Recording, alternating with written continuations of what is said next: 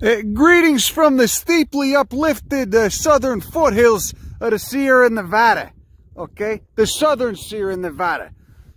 You can see the terrain here's mildly sketchy. Got some landslide action over there. Yeah, oh yeah, see, she's looking at it right now. What we're looking for is a pretty rare plant, okay, known from the area. Only in a handful of occurrences. It's got a very weird ecology. Now, I've shown you this before if you've been familiar with some of the videos from about this time last year. But we're just going to do a quick banger intro to this, show you what it's about, show you what's going on, make it easily digestible for the short attention span generation, and move right along. You can see we got some interesting stuff growing on these this monzonite escarpment, okay, quartz monzonite. Basically an intrusive igneous rock, somewhat similar to granite. You can see up there you got a species of Phacelia. Right here, it's just the remnants of the invasive, what looks like a Sahara mustard, a species of brassica. Over here you got the Acmispon, Fabaceae. Got a nice lupin, same family, Fabaceae. Let's see what else we got going on, and let's try not to break our asses. Do you like granitic sand? Huh? Not very stable with the rain, though. You could see just a tiny little gully came here and opened up what appears to be about an 8-foot deep, just basically landslide on the side of this mountain. Oh, look, it's a species of nicktag. A species of, looks like it's a mirabilis. Okay? Notice the opposite leaves. Now, some of these, if they're not flowering, can kind of dupe you when you're looking for rare milkweeds, like out in the desert, say. Some of them can. It depends on what species of milkweed you're looking for. But they can resemble milkweeds, because milkweeds also have those opposite leaves.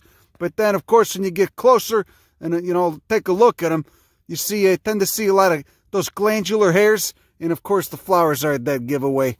It's not Asclepias at all. It's one of the nictags. A lot of the nictags have opposite leaves. Almost all of them do. Remember, the nictags have petaloid sepals too, so they don't have true petals. Those pink shits you're looking at, those are the sepals.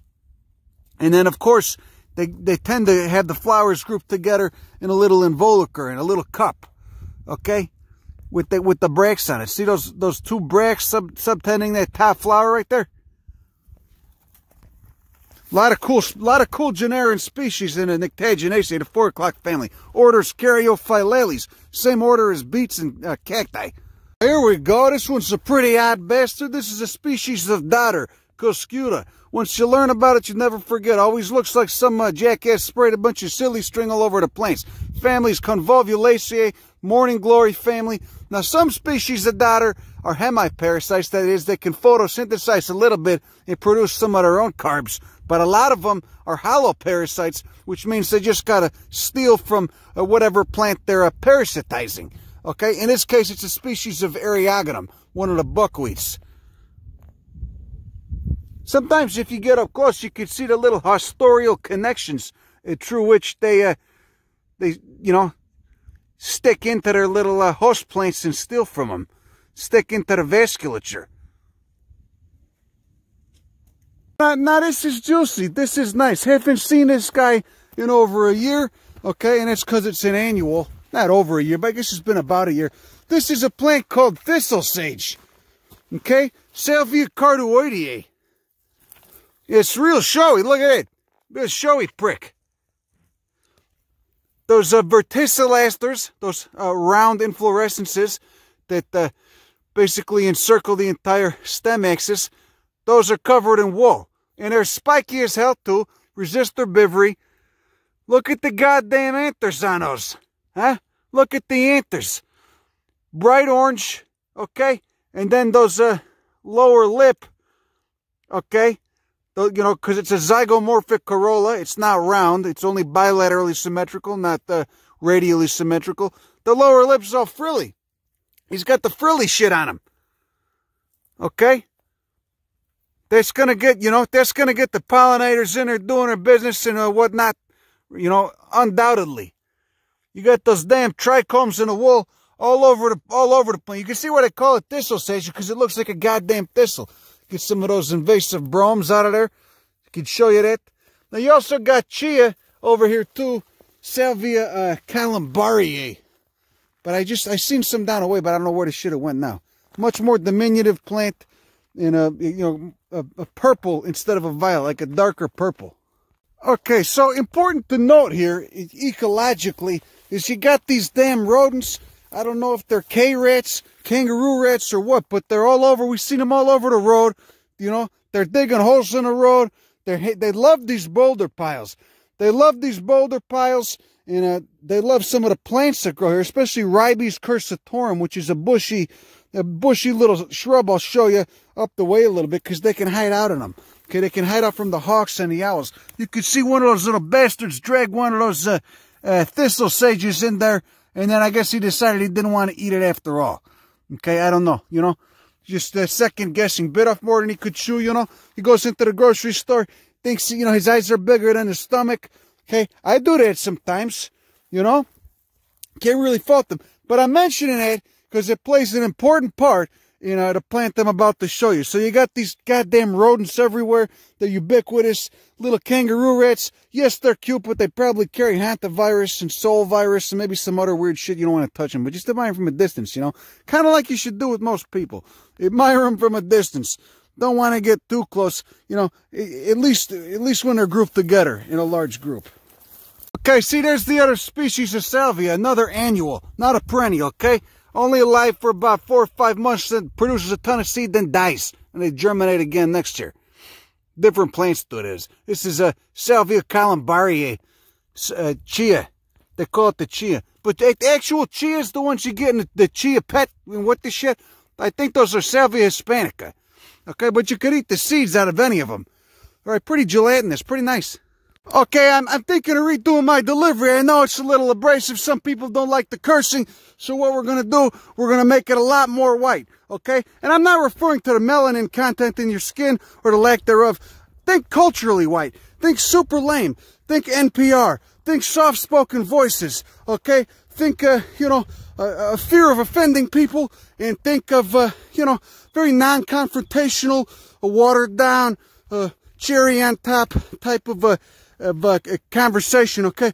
So here we go. We're going to try it. Yeah, wow. Okay, yeah, here's a very interesting plant. This is a species of Cactus. This is a member of the sunflower family. Okay, and I want you to pay attention to those corolla shapes. Okay, each one of those tiny flowers, okay, grouped together in what's called a capitulum, have a very distinct corolla shape. Now, what this plant is good for is you can make a poultice or a tincture out of it. And it's just good for stopping circular thoughts. It's very grounding. It's very rejuvenating. My elders, even though I'm white, they told me that this is was a very important plant in plant medicine. Okay. Now, I actually prefer people don't call it by its Latin name because that's the colonizers' language. Okay. So let's call this by what we know as motherwort. Okay. Motherwort. Very, very important piece of plant medicine right there. Yeah, wow. Okay, gonna keep doing as much as possible to make sure that botany stays as boring and inaccessible to as many people as possible here. Wow.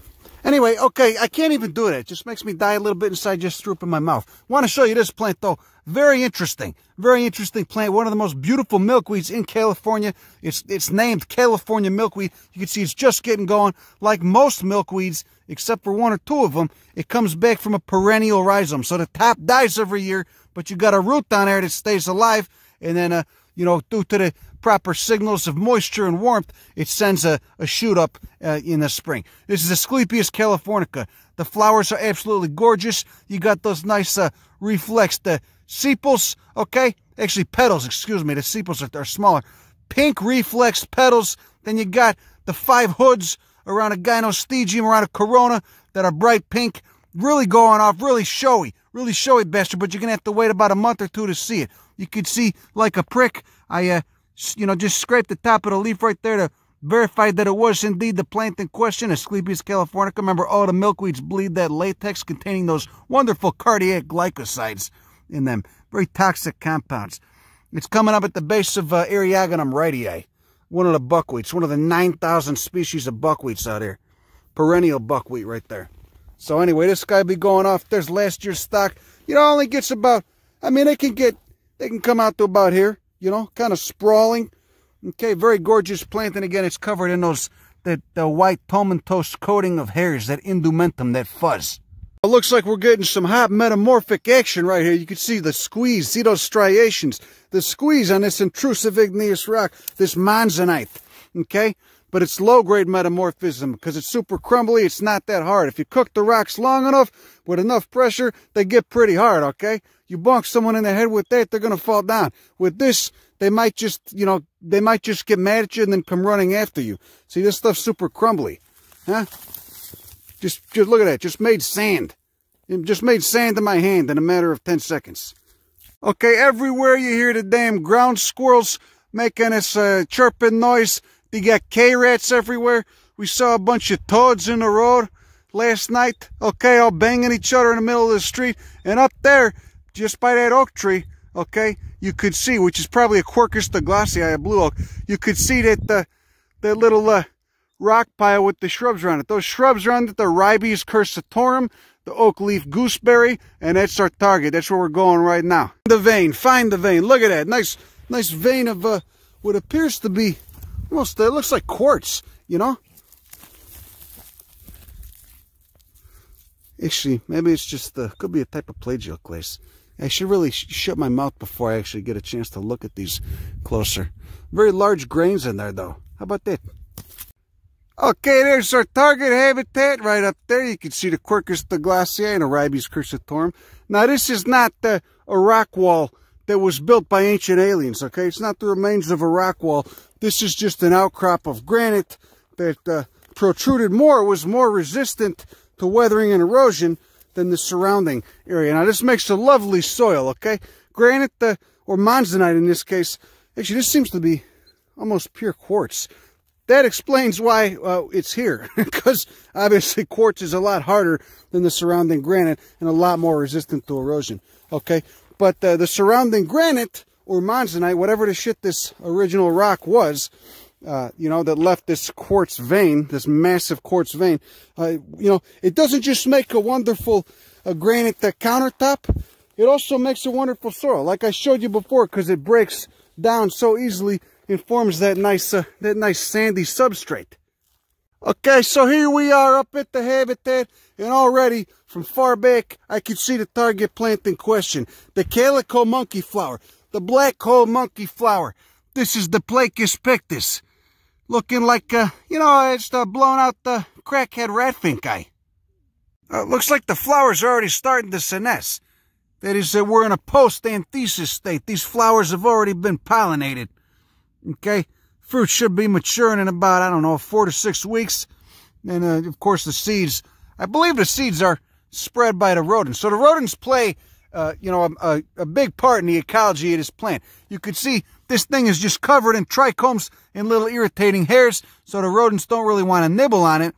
It probably tastes like hell too, probably full of some very potent secondary chemistry.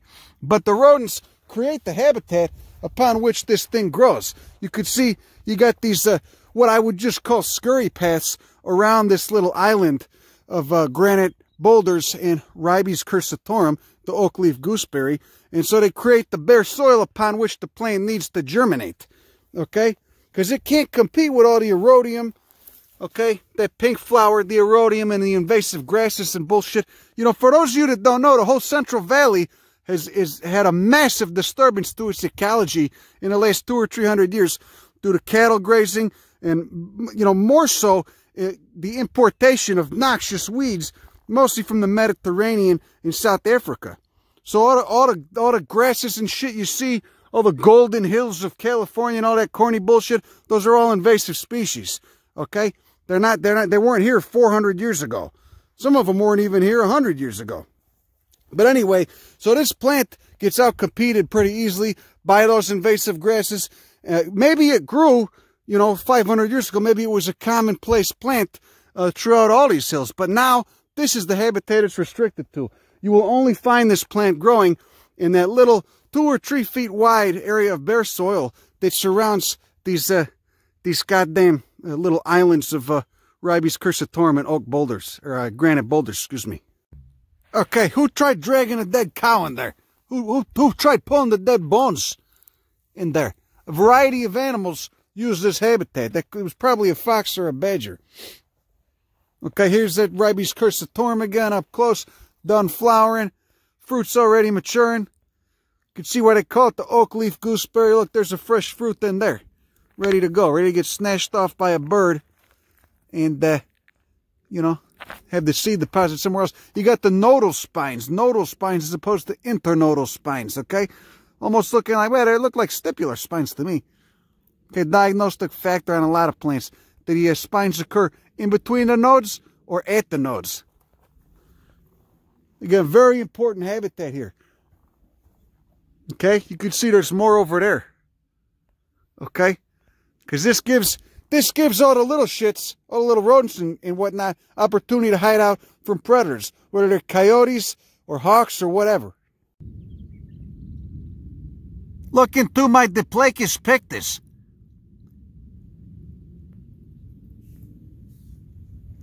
So, like I said before, this plant, it needs these little scurry paths created by the kangaroo rats, okay? Some of it's probably created by them excavating, digging their little holes and doing their ratty things and whatnot. But most of it's just created by them running around this almost circular island of ribes and granite boulders. So nice Scrophularia californica right there. California bee plant, they call it. Okay, so this bare soil creates the refugial habitat for this thing to do its thing without being outcompeted by the native grasses. Okay, ensuring that it gets the bare granitic sand that it needs to grow. Okay, this plant's only known from Tulare and Kern counties in the southern Sierra Nevada foothills on a west slope. Okay, super rare plant. Okay, and you'll never find it growing anywhere else. You'll never find it growing out in the open. Always around the ribes quercetorum and the granite boulder outcrops. Pretty magnificent. So you lose those kangaroo rats for whatever reason, and you lose the plant. Okay? This plant is entirely dependent on those K-rats.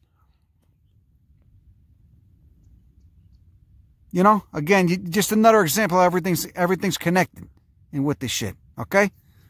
Even you prick, you're part of everything else, all right? So don't get cocky. Look into my Diplacus Pictus. Please look into my Diplacus Pictus. Please. Please. Little, like a bloodshot crackhead eyeball. Like a Rat Fink guy. Oh, look, he's got some little glands on the inside of that corolla. Yeah, how about that? Okay, there's one of the flowers. Don't worry, this was a old flower. It already, you know, senesced off the ovary. So this corolla, I didn't rip a corolla off a flower that was still awaiting to be pollinated. Anyway, you could see that the lower petal is covered in those little glands. You got the 4 stamens right there with the yellow anthers. The stigma, of course, is still attached to that fruit. The style and stigma. But let's take a closer look right here at what's going on inside the flower, because there's something pretty interesting. Now you get up close, you get close, and you can see, you see those little studs on the, well, first off, they're only on the lower part of the corolla right there. They're only on that lower petal, not on the lateral petals or the top one. And what those basically do is ensure that any of the pollinators that come to pollinate this thing can't crawl back out. They must crawl inward into the black hole, and then, of course, come in contact with those anthers or that stigma, and then they can fly out. So those studs basically, you know, force whatever the goddamn pollinator is to go in there and actually come in contact with the sexy parts of that flower. Pretty goddamn remarkable. What a wonderful plant. And again, very rare. Only known from a handful of locations. And again, only known from the goddamn ribes quercetorum islands. Anyway, that's all I got for you today. Stay safe, stay healthy, wash your hands, wash your ass, especially if you're out of toilet paper, because all these fucking mouth breathers are hoarding it. And try not to breathe. Anyway, happy pandemic 2020. I love you all. Go fuck yourself. Bye.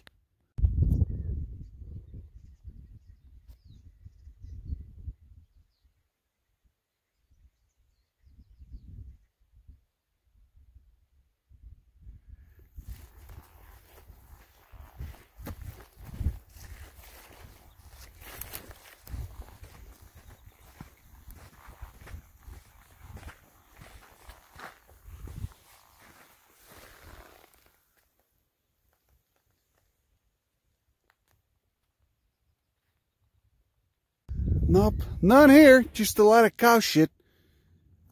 Might be a Mortero right there. Who doesn't love the smell of liquid cow shit, liquid cow diarrhea? What a wonderful animal. Dumb as a brick, easy to control. Ugh. Fucking heinous. Ah! This is why I don't eat burgers. Huh? I'll eat a piece of bison once in a while. You won't catch me touching a fucking burger. It smells like ammonia. Just that smell of shit and piss. The poor bastards are dumb as bricks, too. You're nothing like your great-great-great-great-grandfathers, the Aurochs. Horrible. I'm not even vegan, you know? I don't think the fucking diet's not a bad idea, but they can't keep the proselytizing out of it. You know, vegans technically kind of annoy me, at least when they open their mouths a lot. But holy shit, this is why I could see going vegan. Look at these fucks. The fucking smell. You could smell this from fucking 3 miles away. It's, oh God. Oh, look at it, those vacant eyes. Oh. They can't keep shit out of the meat either, you know that? They gotta sterilize it with ammonia. Huh? All-American diet for those sedentary lifestyles. You barely move, but you shovel fucking hamburgers into your mouth, you know, upwards of a dozen times a month at least.